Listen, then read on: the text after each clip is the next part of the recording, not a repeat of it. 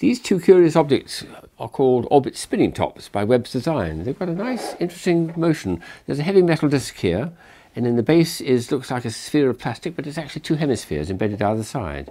When you spin it with the sphere at the bottom, it tips upside down, just like a tippy top. Very interesting, very curious. Sometimes it does it, sometimes it doesn't want to do it. That's interesting, isn't it? It will eventually, right at the end. Now if you put it on a different surface, and this time I'll try some paper, you get it to turn up a little more readily. So these are quite chaotic, because sometimes they behave one way and on a certain surface, and sometimes they behave in another way.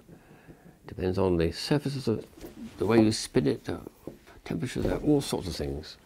That's going to stay a nice long time like that, and now it's going to turn right at the last minute. So tippy tops are of a very curious nature and a bit of chaos there, which I find great fun to play with.